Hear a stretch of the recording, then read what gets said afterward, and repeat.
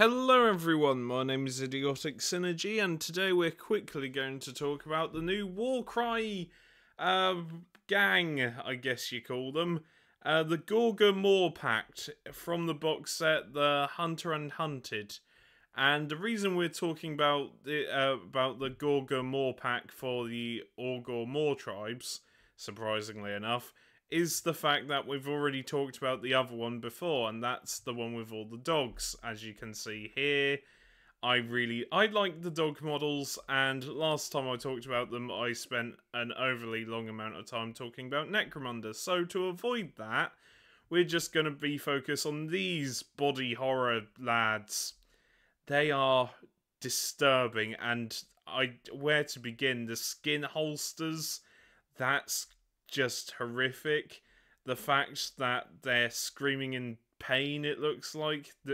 I will say that the team, I think it's the heavy metal team that still paint all of these models, but the heavy metal team really have knocked it out of the park with this one.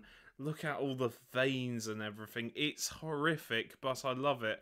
I especially like the jaw. I really like the jaws. It looks really nice. Also, the axe and hammer combo looks really cool. Then you go over here and see this one just screaming with skulls and skin holsters, and it seems like there's an arrow jutting out of their shoulder. It's really cool, and also it looks like they just broke from captivity. Seriously, like I said before, a good model should be able to tell a story from just by looking at it, and this one does a pretty good job. I really like how disturbing it all is.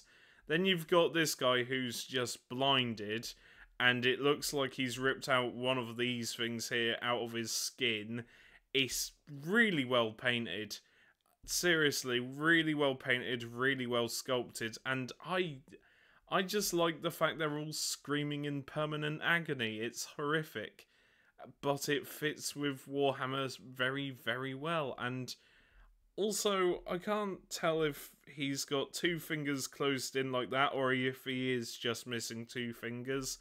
Either way, it looks really good. Then you've got this guy who's got chunks of flesh in between his teeth with a big old hammer that he's used before. It's amazing. Seriously, I don't play Age of Sigmar, and I definitely don't play Warcry, but I really want to get these models because if you get some contrast paint on them, man, I reckon they'd be really fun to paint with contrast paints. I mean, I know some expert painter is going to tell me that I'm wrong for thinking that, but I don't care.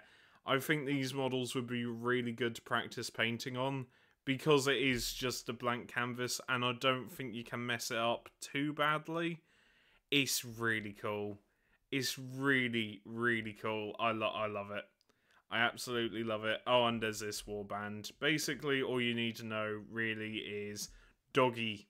Look at the little dogs. They're the best thing ever. Moving on. Then you have this Snorlax pit, or legally distinct Snorlax pit. It does look like a Snorlax pit, but it's not, honest governor. It really isn't. And that's it. You get a new Warband tome. And that's that. So I'm going to move on. I'll see you later. Remember, take care, stay safe, and look after each other. Bye for now.